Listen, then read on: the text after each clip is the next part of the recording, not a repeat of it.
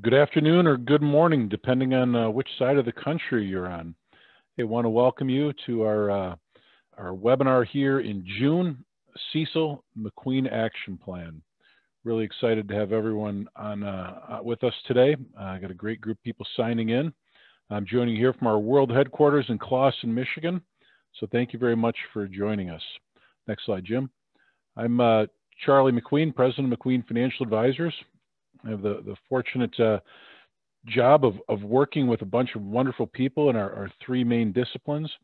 We have our investment advisory team, or a fixed income investment advisor, managing bond portfolios and alternative portfolios.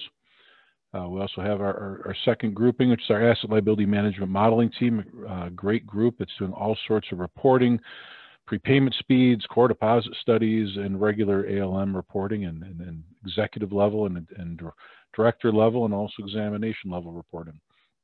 Also, our third grouping is our valuations team, which is all sorts of things. We're the pioneers of credit unions buying banks. We also do a lot of valuation work in credit union mergers, mortgage servicing rights, fair value, and CECL. And so that's what brings us here today. Next slide, please, Jim. I have with me Jim Craven. I'm really excited to have Jim as a co-presenter today, or actually as a primary presenter. I'm here hanging out with him for a little bit.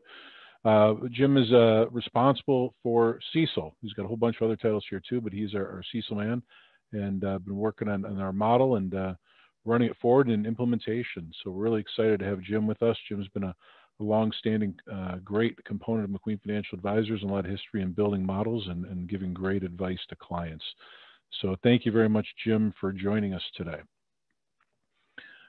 Next slide here is a couple of little housekeeping things. If you have questions, move your mouse around your screen. You'll see the Q&A button pop up. Feel free to submit your question. I'll be reading them. I'll either interrupt Jim along the way, or we'll give them to him at the end and make sure that it makes sense. So please feel free to ask any question you want along the way.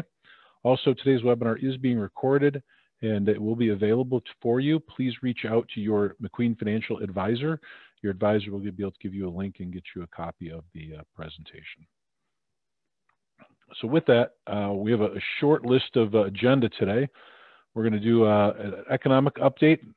We need to start with a good spot for CECL and understand where we are for CECL and a little bit of the ramification. Definitely an interesting world we're in today. Then we're going to get into CECL, current expected credit loss, and we're going to spend the vast majority of our time there today. And then we'll have some time at the end again for questions and answers. So again, please feel free to ask them throughout the webinar or at the end. So thank you very much. All right. Well, I think as we look at this wonderful place we're in, this really explains probably 90% of everything. This is M2 money supply. We have had 5 years of growth of money supply in the past year. We have clients coming to us talking about 10% deposit growth per quarter for the past 4 quarters. Amazing amounts of deposit growth that resulted from the cash being put into the system by the United States federal government. This cash has lots of unintended consequences, lots of positives, some definite challenges, but this huge amount of cash coming in is stressing all sorts of capital ratios. It's also causing earnings to decline in a lot of ways unless you're participating in some of the unique earning things, such as looking at some non-interest income things from PPP loans or even into gain on sale of mortgages. So it's definitely making margin type business tougher. And we expect that to stick around for a while. This bump up of cash doesn't go away. It stays, as you can see back until the 1980s, just keeps growing. And so it's something that's here to stay, and it's going to stick with us for a while. Now, what's interesting, on the next page here, this is a graph I haven't used in a long time, those of you that follow us here. Why are we talking about auto sales? Well, I think this is a great example. We had a really good economy going, and then we had this little pandemic hit. COVID slowed stuff down, but not nearly as much as what people expected. In fact, we stopped for a month, 2 months, month and a half. But then everything came back. Everything came back more than full speed. So we did have this big drop, but we came roaring back. And a lot of it is because of the cash that's been put into this market by the federal government, the continual stimulus payments and enhanced unemployment benefits we'll talk about. But what's happened here is now we have massive supply chain problems. Every country is dealing with COVID a little bit different. Other countries are having significant problems right now. and we're seeing supply chain be an absolute mess, which is causing things for inventory turnover is getting really fast and availability of cars is getting really low. Next slide, please, Jim. So one of my best indicators of how an economy is going is looking at the price of oil. And we have two things that affect the price of oil. One is the basic supply and demand, which we're seeing everywhere. Lots of supply and demand issues. But at the same point, there can be a component of public policy, really, of trying to get rid of oil. And we had some public policy against oil back in the 10 years ago, 8 years ago. Now we're into a spot, though, after we've been through a number of years of public policy that's been for more normalized oil. It appears to be mostly supply and demand issue. But that economy's roaring back, lots of cash in there from the government, and we definitely see things going well. Now, I mentioned unemployment, and here's the biggest thing. We are really basically back to pre-pandemic levels in an unemployment percentage. If we look here, for example, the state of Michigan at 4.9, the United States at 6.1. It's really interesting to me. This chart looks great except for the purple line. And the purple line is the length of unemployment. We're now up to 28.8 weeks, the very far top right. That is a problem. And the length of unemployment is a problem. Everywhere I go, every business I go, from a McDonald's to a nice restaurant, from a store, a home improvement store to a home goods store, everywhere I go, there's help wanted signs. Number of businesses, such as one of my favorite pizza restaurants, they tried to open up for in-restaurant service. They want to. It's not a COVID issue. They just can't get employees. And so they can't get people to even put applications in.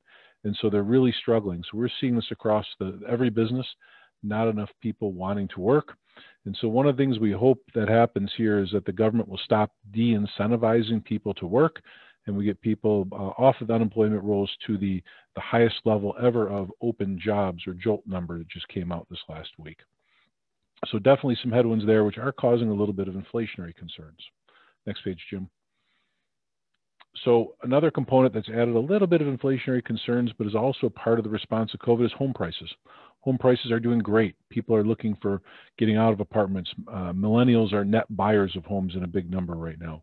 Home values are doing well. People want home offices, a lot of modifications, and really low mortgage rates have helped propel this number. As we go to the next page, gross domestic product. This is another chart that really explains how strong of an economy we're in. You see where we fell off the cliff, negative 34% GDP, positive 34% GDP, now positive 5.5, 6%, 6.4 as of today. Wonderful, wonderful growth. We haven't seen this kind of positive GDP growth, and a lot of this relates to the amount of cash that's been thrown in the market. And on the next slide, you'll see the stock market is showing the exact same thing too. What happens when you give a whole bunch of people a lot of money and lock them at home? They tend to invest. And so we're seeing massive amounts of investing, meme stock investing, regular stock investing. It's all pouring into the stock market, which are reaching record highs one more time. So with that, the next slide here is inflation. This is one of our obviously biggest concerns, and one of the big concerns you're going to see in the nightly news every night or online. What we're seeing here is the consumer price index, ex food and energy, is at 3%, PCE is at 3%, consumer price index, including food and energy, is 4.2. Really, really big numbers, especially on the ex food and energy. This is something where we are seeing where values and prices fell. Now they're coming back up. That's some of it, but also it's just raw supply and demand. There's more demand for things, and we have massive supply chain issues. The Fed is telling us today they think the supply chain issues will be fixed and life will be good. That is the one outstanding thing here. But do remember, as food prices go up and energy prices go up, people's disposable income goes down, and we can see that would actually slow the economy.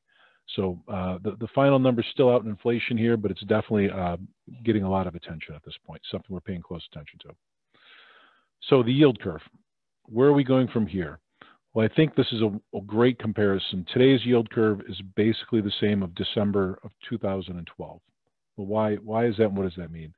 Well, if we go to the next slide, it shows the history of the yield curve as we go through our time. One of my favorite graphs here, I know a number of you have seen. Fed funds rate in red, 10-year Treasury, the black dotted line, the 2-year Treasury is the blue line. If we look at 2012, a lot of people, not us, we kept saying rates are going to be low for a long time. If you remember back in 2012, we predicted a 10-year problem starting in 2008. Well, it stuck out along. We did see rates though go up. We saw the 10-year Treasury go from, roughly 1.6% to 3. So it did increase, but then we didn't go much farther, and we had a slow, gradual increase.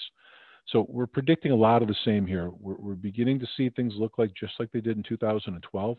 We predicted a 5-year slowdown, 5-year time of low interest rates, excuse me, not a slowdown, low interest rates for 5 years. And so here we are in 2021, mid-2021, we've got about another 3.5 years of low interest rates is what we expect. Does that mean the 10-year Treasury can go to 3%? Absolutely. Does that mean the 10-year Treasury might go back to 1.25%? Absolutely.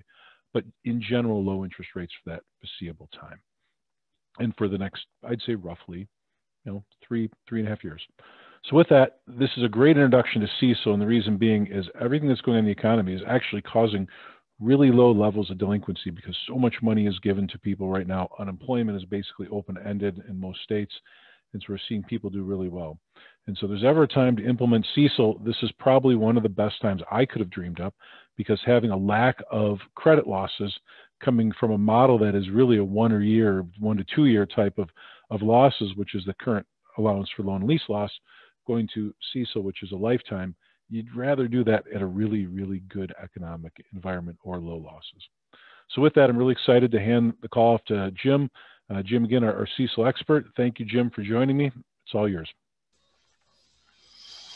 Thank you, Charlie. Appreciate it. First of all, thanks to everyone for joining us today. We had over almost 300 people sign up for the webinar, and we certainly appreciate that. We're already working with many of you for CECL, but there's plenty of people on the call who have not signed up yet.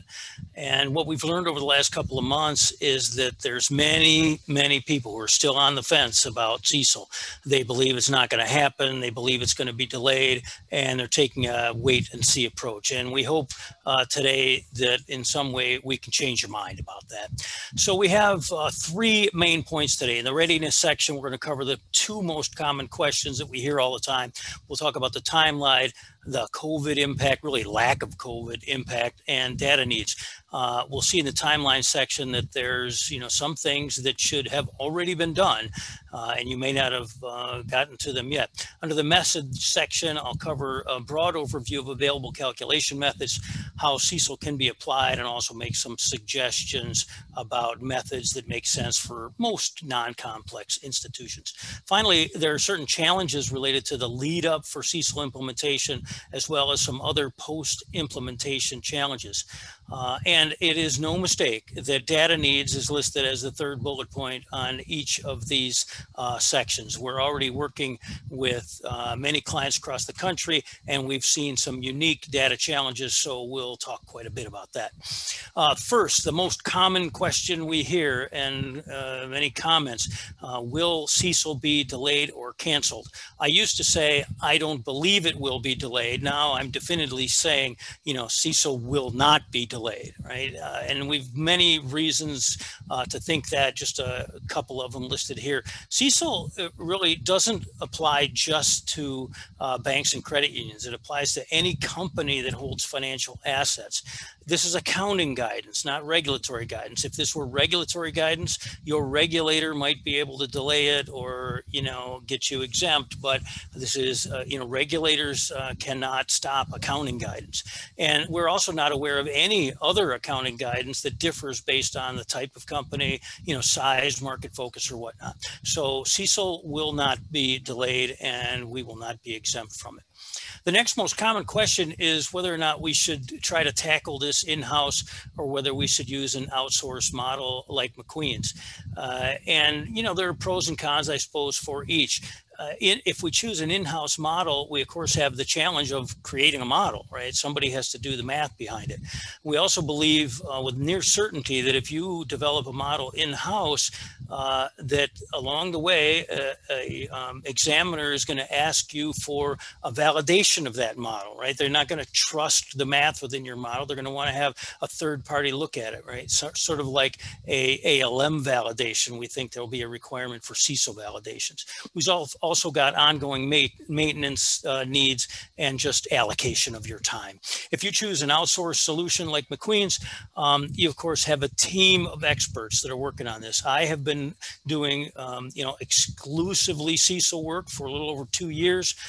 We can help choose model methods. We can help build the assumptions within the model and so on. But there's also lots of benefits to be had that are not necessarily in the printed report. We could certainly do peer analysis against institutions of a similar size, market focus, or location.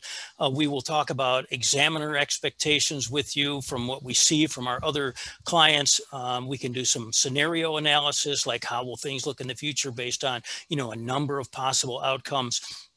We also, just like if you are currently an ALM client or investment client, merger client, any of those kinds of things, that we have lots of people around here who get exposure to lots of things, and we learn things along the way, and we can share them with you either to answer questions for your auditors or examiners. And one of the biggest reasons to team up with a third-party provider is interpretation of the results. If you're doing it in-house, you've got to rely on a thorough knowledge of the model and what it all means. And if you're dealing with an outsourced solution, of course, you'll have a partner to do that for you. So readiness, the timeline. The timeline is the first call report of 23. Every single person on this call has the same implementation date. Let's call it the end of 22 as a practical matter, but we'll have to report our CECL number for the first call report of 23. On our readiness timeline, we've got a few bullet points at the top of things that, should probably already be done. Some of them should certainly be done. Some of them should probably be done. And there's, a number of key steps there. One of the big ones is deciding on an internal versus an external model, which we just talked about. And then there's lots of, bullet points in there about, data segmentation and so on. We're going to be talking about several of those things. Under 2021, we're halfway through this year practically. And on the section for implementation steps on the right-hand side, we should be making fine-tuning adjustments to the model already. So if you're not signed up yet, there's still quite a bit to do even to get ready to tackle these steps. The biggest one on here is this idea of parallel model runs. We're already doing this for many, many clients, whereby we are calculating a CECL number, providing monthly CECL reports, and we are able to compare that to their current amount and talk about the impact and fine-tune model inputs and assumptions. This is extremely important. When we go live, of course, our CECL number is going to differ from our current allowance account, right? And we want to know the impact of that. We know that we can spread it over 3 years, but we're going to want an early read on what the impact is going to be. So that's an important bullet point there. This slide is a repeat from a presentation I did a little over a year ago. And at that time, we, in early 2020, we believed that COVID would result in considerable loan stress, but we don't believe that anymore. There was Charlie talked about it. There was a massive government response to COVID, and we had, stimulus packages, generous unemployment, and so on. And the losses that we were expecting related to COVID really didn't happen. There was a fear early on that if we had a big spike up in losses, related to COVID in 2020 and 21, that we would have to carry those losses forward as a big percentage and then deal with them later when we went live for CECL. But now it looks like that is largely behind us. If anything, we have seen that losses are trending, more favorable, better conditions based on everything that Charlie and I just talked about. So we do not believe that COVID will have a large impact on our CECL number, if at all. Data needs under readiness. We need historical loan balance, historical charge-offs, losses net of recoveries by segment. This has, quite frankly, been one of the biggest challenges that we face, is collecting historical losses in CECL segments. One of the I'll just give a couple examples here, but we have many challenges. We have some clients where historical losses are currently being tracked in very broad categories. loans, meaning we have one category called real estate loans and another category called consumer loans. And the consumer loans includes charge cards and cars and boats, indirect and direct lending, all sorts of things that have different risk characteristics, but they're all, in the current method and the history that's available to us, they have all been in one large segment called consumer loans. For CECL, that is not going to work. We need segmentation that is based on loss characteristics, and we know that secured versus unsecured loans have very different characteristics, very different loss patterns, and we need to have that history. It's been very challenging to get for some clients. In many cases, loan codes flip from whatever they were to 99 or some other code, and the original code is lost. So we might get a file that has 10 years worth of losses in it, but all of the loan codes are 99. So it's impossible for us sometimes to determine whether those were business loans, real estate loans, car loans, or whatnot. It's been a huge challenge. In a handful of instances, we have clients who track losses using a very detailed method, but recoveries don't use the same method, right? So that has been a challenge with a handful of clients. So we encourage you to look at what you're doing there.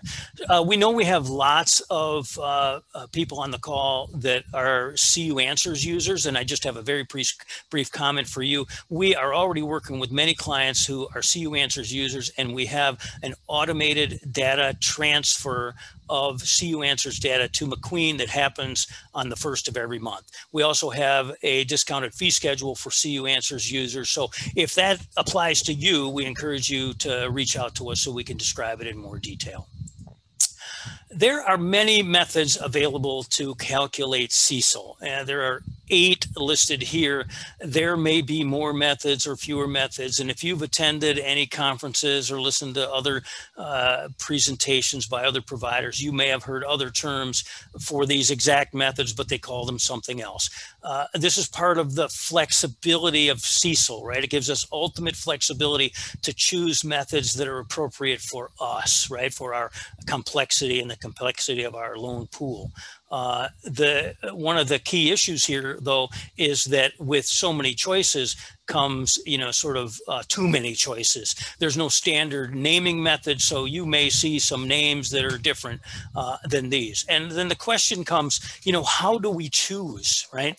And there's been lots written about this from FASB and from regulators, and I'll share a slide with you in just a moment. But the choices here are important. Some of these methods are very robust. They're more robust than others. Some have predictive features, meaning they have a forward-looking component to them based on past patterns, right? And those may appeal to you, but they also may be very expensive and very data intensive if you want to implement them. So they're not appropriate for everybody. The question is CECL complex? If you look at that list of 8 available options, you could easily see that, yes, CECL is complex, right? There's lots of choices for us, but we don't need all of them. That's one of the things that I think is key for this discussion.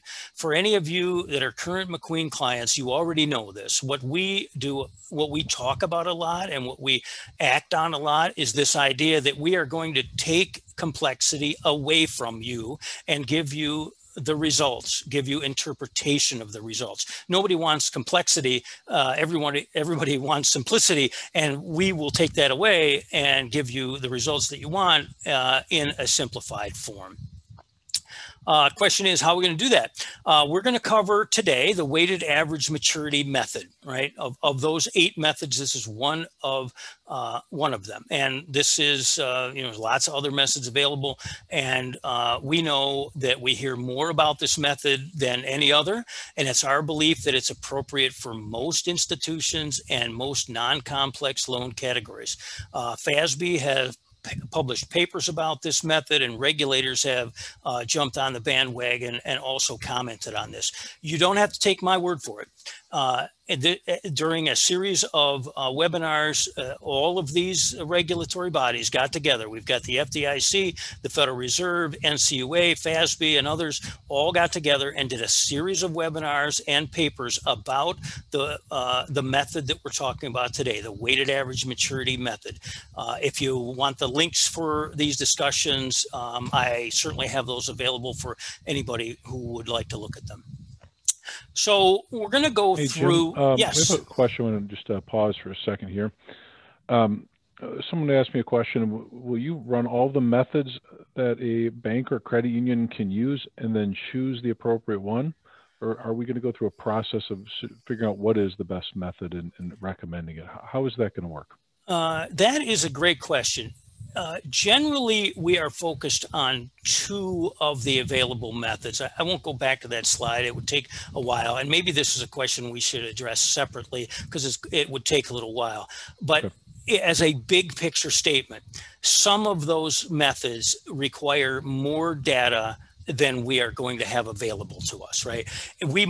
In order to calculate some of these that have a predictive nature to them, we would have to look backwards, say at loans that have, where we've had a charge off and look at every attribute that they had along the path leading to a loss, right? And then try to apply that as a predictive measure to other loans with similar characteristics along a path. Now, you can imagine that that's a huge data intensive exercise, and the data is generally not going to be available. So we're going to look, we could look at multiple methods, probably not every one of them, simply because the data won't likely exist for many of those methods. Yeah, so I think it's a fair point, Jim. I think I'll answer it just a little differently than you. Is we're going to look at the data that you have available. We're going to look at the types of loans you have, the complexity of your loan portfolio, and that will be actually a really good indicator of what is the best area for you to look at. So that's the process that'll take, and it's easier to select a methodology than what many would think from the side point. So. Cool. Good point. And a great question. A great question. Thank you for that. So this slide is just a broad overview of data analysis. We're going to go into each of these points in greater detail later in the presentation. Loan segmentation, of course, we talked about that, is critically important, and we'll talk about each of these in a moment. So this is part of a single sentence from FASB. An entity should aggregate financial assets on the basis of similar risk characteristics. That, partial sentence, just, simple statement, has turned into a great deal of work, as you might imagine. Segmentation exercise starts us out looking at the loan pool, both the history and current. What do we have, and how should we group loans together by similar risk characteristics? It is possible to get segments that are way too broad, right? We know that used indirect auto loans have a different loss pattern than new direct auto loans, right? So we would not want them combined into a single segment. And there are plenty of other examples of that where segmentation could be too broad. We also don't want segments that are too narrow, like what is shown on the right. If we have segments that are too narrow, the problem is that small sample size could create problems later. Let's say we had, a category with 5 loans in it, right? And one of them had a significant loss. Well, that means that loss as a percentage of that segment is going to be very large, and we would need to carry that forward within that segment and apply a large reserve for the rest of it over the remaining life of those loans. So we need to be very careful here about segmentation. This method, we're going to talk about weighted average maturity method. I said we're going to simplify things. Broad overview here. Let's not make it any more complicated than we have to. We need 3 things to calculate a CECL number using the weighted average maturity method. Historical losses, which we generally get from our client. We are working on methods to get them from call report data. Then we need what are called current condition adjustments. And those are just looking at whether or not the pool or the segments have, changed. Has anything changed within these segments that would lead us to believe that losses are going to improve or deteriorate going forward? That's current condition adjustment, step 2 of CECL. Step 3 is forecast adjustments. This is looking outside. Are there any economic conditions that would lead us to believe that losses calculated in step 1 are going to be different going forward based on economic conditions? So 3 steps to CECL. Step 1, we'll go into a little bit more detail. Historical losses. Very important that we start gathering data now. I talked about that on another slide. And we think that, data that you collect should be very specific. One of the challenges we've already seen is that some clients, the data that they give us does not match call report data. And we believe that examiners will eventually compare these things, right? They may be looking at call report data and CECL reports and expect that they match up very closely. And we are working on a method to do those things so we can reconcile potential differences. That is step 1 of CECL. We're going to collect historical losses by segment. It seems like a simple process, but it has proven to be quite challenging. Step 2 is current condition adjustments. Now, again, current condition adjustments is simply looking at anything in the loan pool. We're looking at data for this mostly, but is there anything going on in the loan pool that would lead us to believe that some trend is either indicating that losses will improve or deteriorate going forward? We think delinquency is the best indicator of portfolio condition, although we are measuring current condition adjustments using a variety of methods, not just delinquency. Our model has 6 or 7 of them. So we have this information for most clients from ALM reports. Now, one of the challenges we found here is that some off-system loans like credit cards, or if you have off-system mortgages or participation loans, the files that we get for them may not have the same level of detail that we can get from our on-system loans, and that has been a challenge for us.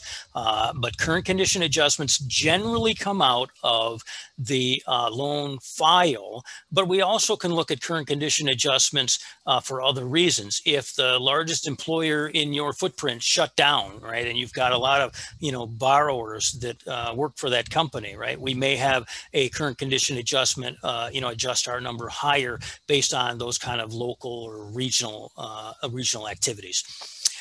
Step 3 is forecast adjustments. We have been publishing an economic forecast for nearly 20 years that are industry specific and, may be difficult to retrieve it from other sources. We look at all kinds of things, and we really have honed in on the idea that the unemployment rate has the largest correlation between industry-wide losses, versus other values, inflation or other factors. We are looking at many things, but unemployment rate seems to be the best indicator of losses.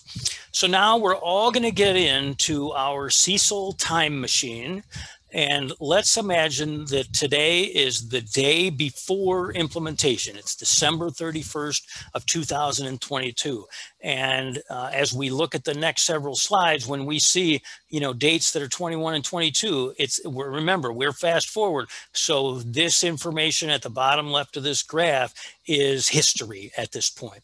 So again, step 1 of CECL, historical losses. Here we have annual loss rates calculated, and these are all from our history, and we have an average of them. See, it ramped up, it came back down sharply, and our average over this 6-year period has been 35 basis points. Again, step 1 of CECL. Step 2 is looking at the loan pool and seeing if there's any condition that has changed that would lead us to believe that losses are going to differ going forward. This could be credit scores, it could be delinquency status, collateral value, underwriting standards, something local to your footprint. It could be all kinds of things that are included in our model. Today, just for this discussion, we're going to look at the current condition adjustment for the percentage of loans that are 60 days days or more delinquent. So we look at the trend of that. It's down this blue shaded band here. And we see that the trend, it ramped up here quite sharply into 2020 and then has fallen just as quickly. So now that we have a trend here, our next step is to determine, will that trend, is that trend likely to cause a change in our charge-offs looking forward? And here we have choices. We can say, if the trend indicates it, we can say, losses are expected higher, and we would make a positive adjustment. If charge-offs are not expected to change based on this trend, we would make no adjustment. And in the green section here, we see this trend is substantially improved. So for this example, we would make a negative adjustment because this percentage of loans that are 60 days or more delinquent has improved sharply over this recent period. That is step 2, but again, this is not the only criteria we measure. We have 7 or 8 of them in our model, some of them in the loan file, and some of them are based on discussions with our client. Forecast adjustments are up next. We are using the unemployment rate forecast for this example, but many other things could be used. In this case, we have the unemployment rate, again, ran up sharply, trended back downwards. In this one, we also have a forecasted unemployment rate that we get out of the Federal Reserve, and this is step 3 of CECL. We see that the unemployment forecast is been improving sharply, as expected to improve even more. So same thing here. We've got a forecast adjustment that is negative based on improving unemployment rate. Again, lots of other ways we could measure this. We're showing the unemployment rate here for this example. Now, pulling it all together, we have the calculations within the model. Again, we're in our CECL time machine. Today is the start date, which is the end of 22, start of 23. We have, for this segment, 8.7 million in loans. We apply the historical loss rate of 35 basis points to the amortizing balance of this loan segment. That gives us a lifetime projected loss rate of $62,000, 71 basis points. Our current condition adjustment is negative because the 60-day delinquency trend has been improving, and our forecast adjustment is also negative because the unemployment rate is improving. Now, this slide has a lot of challenges on it. If examiners came in and they looked at this information, they could ask lots of questions, and we need to have the answers for those. Number one is when they see negative adjustments, after all, we're reducing the number here. We expect that they will hone in on those things and ask, well, why is this 10 basis points? Why is it negative? Why are some segments negative and some could be positive? Some could be 0. They can ask lots of questions there. The forecast adjustment, same thing. They could ask, why is it 15 basis points based on this unemployment forecast and not, negative 10 or 5 or some other number? And now I'm not suggesting that we have all the answers yet, but we are collecting loss data, delinquency data, unemployment, and so on from all over the country for our clients. And over time, we'll be able to make relationships between these numbers so that when we see any trend, whether it's favorable or unfavorable, we'll be able to relate that to losses and carry that over into our other clients. It's one of the benefits that you won't have if you choose an in-house model. Now, once we get to that point, there's all kinds of adjustments that need to be made. It was surprised me. We have lots and lots of clients where they have full-on segments with no losses, right? A lot of loan categories, especially business lending, commercial lending, real estate lending. We have many clients who haven't had a loss in, maybe 5, 10, or even 15 years. We also have other clients where they might have had a loss last year, no losses the prior 2 years, and maybe a loss the 3 or 4 years back, right? So there's all kinds of reasons we might need to make an adjustment to these numbers based on whatever trend shows in the data. TDRs are also added to the model, or other known losses like known bankruptcies, those kinds of things. One of the big challenges for examiners, and when we get our exam, is this term reasonable and supportable. It's listed throughout regulatory guidance. And for those of you again who are McQueen clients for any service, you already know that we have lots of field experience in a variety of things, and we all get asked questions every day. We share them with each other during weekly meetings, and so everybody on our team gets a broad sense of what's going on and how to support model choices, how to respond to examiners, and so on.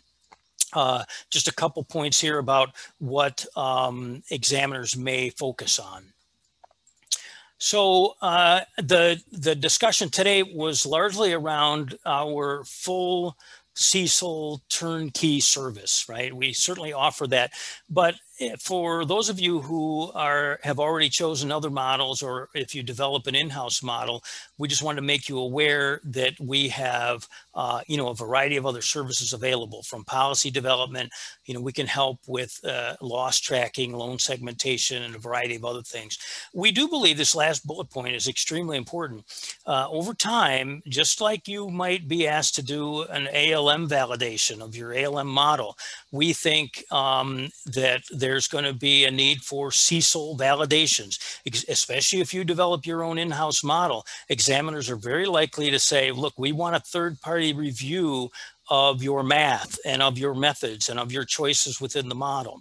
And we think that although we have no experience with it yet, right, because nobody has not largely implemented, the big banks have implemented, and a handful of others, but when we are all after implementation, maybe a couple years down the road, we think there's going to be a huge need for a third-party review of policies, model use, math, assumption review, and so on, and we will certainly offer those services. So big takeaways from today's discussion: 3 key points. CECL is not going away, right? It will be implemented on schedule, and we should already be started. There's plenty of things that we should have already done, and if we haven't, we need to get going pretty quickly. We've got lots of people signed up here, and I'm guessing that many of you are on the fence. There are many reasons to get signed up literally right now. June would not be too soon, right? We have lots of clients that we're onboarding in June, more in September, and I think we already have some people signed up for implementation, or not implementation, for to start working with them at the end of December. This gives us the opportunity to do a full year of parallel model runs, so we can compare to your current method, to fine-tune model inputs, and to gauge the impact. If you're on the fence, we would encourage you to talk to us right now. As a little heads up, we do anticipate we're going to have lots of people sign up for, to start in December, so they have a full year ahead of them. For those of you on the call who have the ability and desire to sign up earlier than that, we would highly encourage you to do that. We could start for June, we could start for September, and there's plenty of reasons to get started a little bit early to get in front of what we think is going to be a lot of people signing up for December. And as a third, primary point, we know that CECL implementation, ongoing reporting, support, writing written rationale for model choices, dealing with examiners. There's many, many challenges that we are all about to face. And, just as a last point, we are certainly available and ready to help you with those challenges. So thanks for the one question, but we got a bunch more have here, time Jim. for more questions. Yeah. No, we got a lot. So good. if you want, feel free to add them, but I got a bunch here in the queue for you. Go right ahead. I'm going to answer the first one, so I'll give you a chance to get a drink of water there. Yeah, my voice is running out here. In a different webinar last month, someone said they indicated that the warm method isn't recommended any longer because it's too close to ALLL and simplistic. Do we have any thoughts on that? And I actually looked this up. I heard a rumor about this a couple days ago and went to the FASB website and went to a bunch of other the accounting statement set websites, and they're still recommending the warm method. And so I think that where this can be, it's all about the complexity. JP Morgan is not going to be using the warm model based off the type of lending they do. Most community financial institutions, the warm model is a very good solution. And so it all depends on the complexity of what you're doing. So just want to break that out there. We've heard a couple of rumblings about that, but we are seeing a ton of people implementing the WARM methodology across the universe right now. All right, so another great question came in. So we'll start with a June 30th, 2021 loan portfolio, for example. How far back will we have to provide loss information to start working from there? Great question. The best loss data that we have, we analyzed just yesterday, and we have a full 10 years worth of data. We don't need that much, though. Let's say you signed up for June 30th and you were unable to give us any loss data. We're gonna think about extremes here, because that helps us understand, you know, everything in between. We have somebody with 10 years of great loss data. Let's say you signed up in June for June start date and you had none. If you have no loss data right now, or we can't interpret what you do have, we're going to have 18 months worth when we start, right? And then because we'll start with June, we'll have the rest of 21, we'll have all of 22, we'll have 18 months worth. If that's all we have, then that's what we're going to use. The CECL standard is very clear on this particular point. That is, we don't have to spend a bunch of time and a bunch of money going to get something that we don't have. Over time, you know, would we ideally like to have more data than that? Of course we would, you know, more loss data. But if we only had 18 months, well, that means when we go live, you know, we'll have a little bit of data, but a year down the road, we'll have, you know, 2.5 years, and then 3.5 years, and it'll just build from there. So perfect world, we'd like 3, 4, 5 years worth of data. If we can have it. If we can't, we'll work through it. I think that's the best way to answer that. So, okay. Another question came in from Jenny. In terms of segmentation, based on your comments, would you advise us now to attempt to build segments consistent with call report breakdowns? I would say no. And the reason, 2 reasons. If we think about the way that call report data is, we would have, for real estate loans, we might have HELOCs and home equity loans combined together there, and that might be a challenge. Now, we could make some relationships and potentially use it, but the other challenge that's probably a little bit bigger is on what the category for the call report might be, something they call other loans, or all other loans, I think they call it. That segment is going to, and this is for the NCUA, there may be a similar segment for the FDIC, but that segment is going to have charge cards and direct, unsecured loans, secured loans, you know, all sorts of things in it with different risk characteristics. So if you go down that path, you should also be prepared to look at some relationships based on loss data, so that you separate it a little bit finer than what exactly the call report says. Yeah, so there's just, I think, making sure your segmentation is reasonable is probably the simple way to put this. And I do like call report level, but at the same point, you've got to make sure you're not mixing risks too dynamically. So, all right, next question came in here from Tom. Great question. We did cover this, I think, a little bit, but I want to repeat it because I think this is a very, very valid question today. If a credit union has not experienced any delinquency or charge-offs with the loan segment, you know, over the past X number of years, how is it going to handle this? Is there a minimum? What happens? Yep, great question. We have already tackled that largely, and let's take real estate lending as an example. Over the last 20 years, industry charge-offs have been 6 basis points. The worst year was 39 basis points, and that was in about 2008, 2009. And the last 5 years have been 1 basis point. If yours have been 0 for 20 years, then the question is, what's the right number? Well, it's not 0. Examiners will not allow you to look forward over the amortizing life of your loan pool and predict 0 losses. So the answer is it's somewhere between 1 and 6. It's certainly not as high as 39, but we're going to be using industry data to set a floor for segments where you have no losses. And we're going to do it for multiple segments because we have multiple clients that have had zero losses on, say, new car loans, right? Which I didn't think would be possible, but it is possible. Yeah, so I think the answer is that this is a very tough one to answer, because a number is not the correct answer and 0 is not the correct answer, because the expectation, there's likelihood of a loss at some point. So that's going to be really based off of some of your local data. Definitely interesting. All right, next question came in here. I'll answer this one, Jim. You have a sip of water.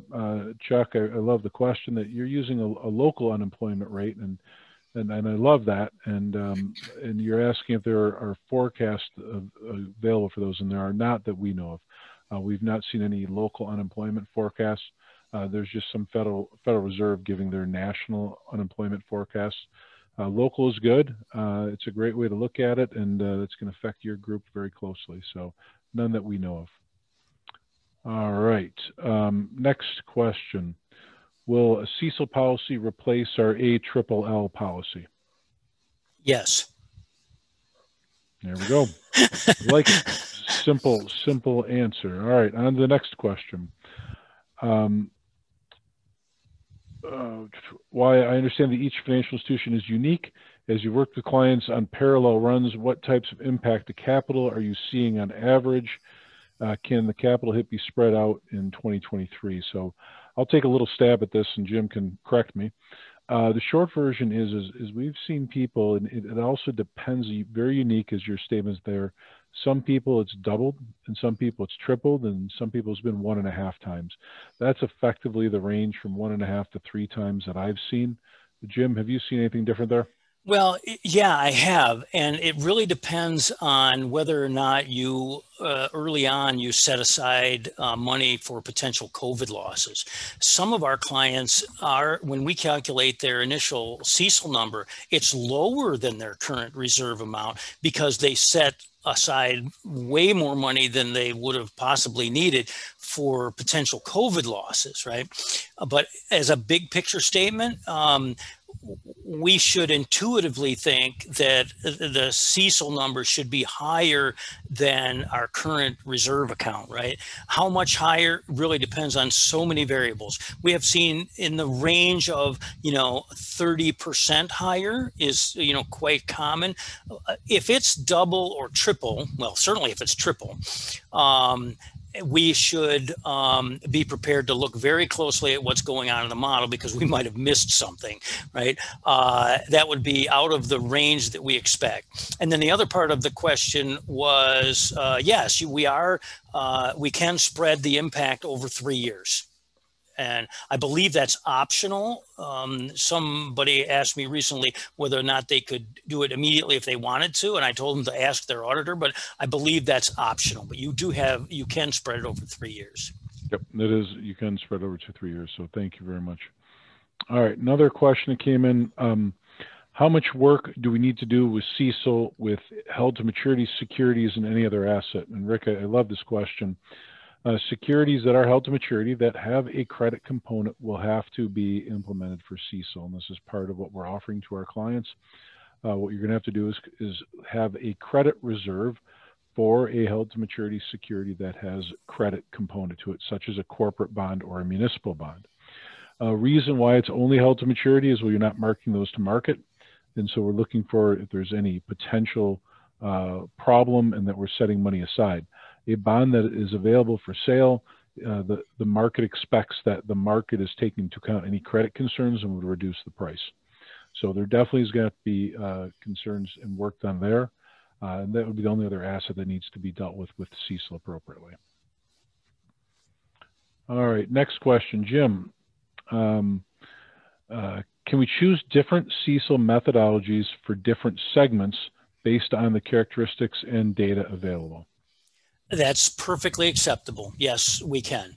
Auto loans is a good example. We have a client that we're working with where, we're looking at auto loans because typically charge-offs don't happen early on auto loans, right? They happen after 18 months, 30 months, in that range. So brand new auto loans don't have a great risk of charge off, and neither do very aged auto loans. So we're using the vintage method for that. So yes, and it really, as Charlie mentioned earlier as well, it's data dependent as well. It takes probably at least 10 years worth of data to use the vintage method. And that's on loans that are generally 5 years long. We need to go back 10 years. And if the data is available, we can certainly do that. But other methods may need more data, and it just depends on whether or not it exists or not. Okay, wonderful. All right, next question for you. How do you determine the appropriate basis point adjustment needed for relevant QE factors? How are these adjustments documented and justified as the proper level? Yeah, great question. This is the big unknown that I mentioned when I said that examiners would start asking these questions, right? The guidance is relatively clear here. The first exam after you go live, examiners are going to make sure you have, some CECL approved method, right? And you're calculating it. But the second exam, they can start asking you questions exactly like that. Why did you use 15 basis points instead of 10 or 12 or some other number? And I'm not suggesting that we currently have all the answers for that, but we are collecting data in our database. We already have millions and millions of data points from clients all over the country. And these are relationships that we are going to be able to measure. So if we see a trend of the delinquency rate, trending sky high, we're going to be able to look at, when that has happened to other clients and what it meant to losses, and hone in on the correct number there, right? That's our plan for handling that. And we'll be able to, it already exists for the unemployment rate, right? We already know in our model, it's 2 pages are dedicated to it. We know how the changes in the unemployment rate impact industry-wide losses, right? That's already part of the model, but we're also going to do that for various other things in the current condition, right? The ones that'll be really challenging is, let's say that the largest employer in your footprint shuts down, right? Well, that's a one-off, right? And we're going to have to talk to you about what that means to us and how to handle it within the model. Jim, another question that came in, and it relates to loan participations. So a credit union in Michigan that is doing a loan participation based out of California, and they've bought a bunch of loans in California. Does this add complexity to the whole CECL process? It could. If you think about the 3 parts of CECL, the first part is historical losses. It's, where the loans are located shouldn't matter there. The second part is current condition adjustments. We're going to be looking at things like the delinquency trend and so on. We can measure that no matter where the loan is. The challenge would be, and we can accommodate this in the model as well. Let's say that all of these loans are in California. You're in Michigan, right? And so the California employment situation is vastly different than Michigan or the rest of the country, or some, stress hits that region.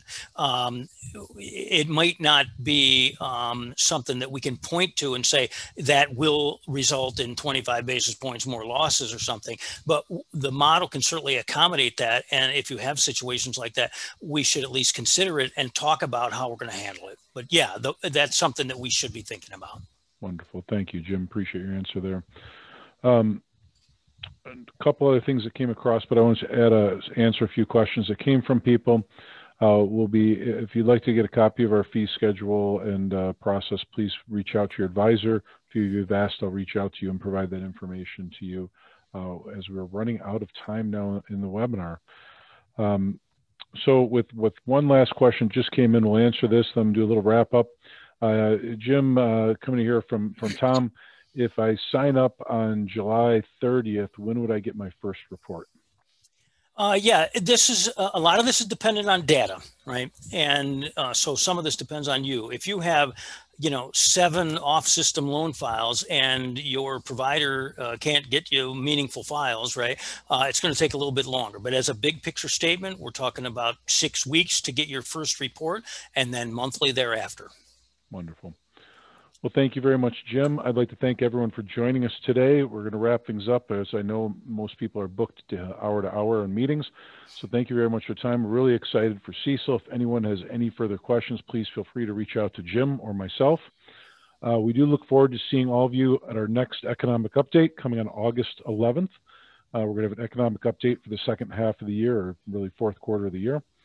And then after that, on October 20th, we have our industry update for budgeting and planning. So in the beginning or mid-October, late October, we're going to be talking about budgeting for the next year. With that, we'd like to thank everyone for the continued relationship. Thank you for spending some time with us today. Thank you, Jim, for all your effort in CECL. Hope everyone has a wonderful day. And just one quick comment. Thanks again for everybody who joined us, especially the 3 people who have already emailed me and asked for additional information. I appreciate that.